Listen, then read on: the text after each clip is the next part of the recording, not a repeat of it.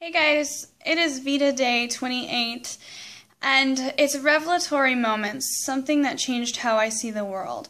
Well, let's just address the biggest one. The first time I met Jesus changed my life, and people are here. Second, there's been a lot of them in my life, but I've been having a lot of revelation in the past couple of days because I'm moving out of state to a state I've never lived before, into a city that I don't know anybody. Like literally, I only know my employer and the one person I met that showed us where the rental places were.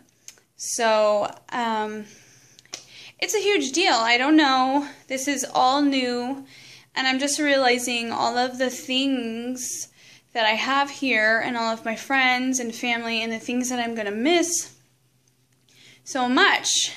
But I'm just having all these thoughts. But today I thought I would show you what I am going through, because I have 0 boxes packed.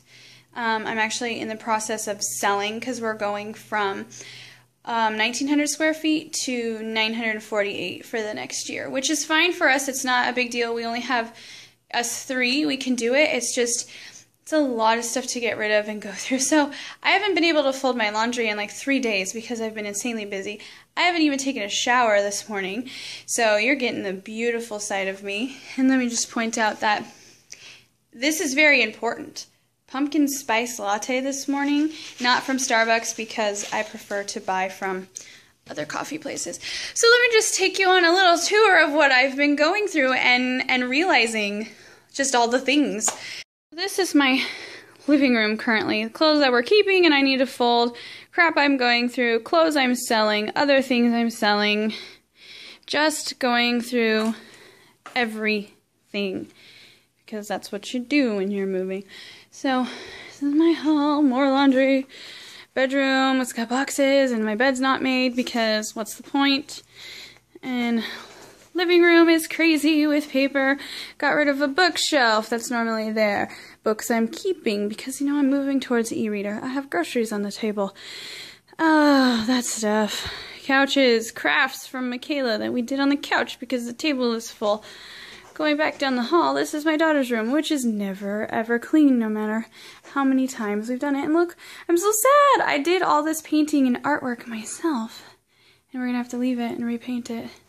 This is Catherine's old changing table, if you wanted to know. It's a dresser. No, that plate did not have anything on it. She's not allowed to eat in her room.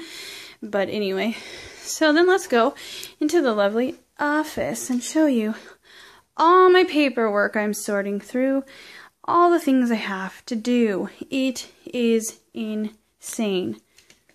So now you know just a little bit of what I'm going through, and I'm doing this mostly by myself because my husband is still at work.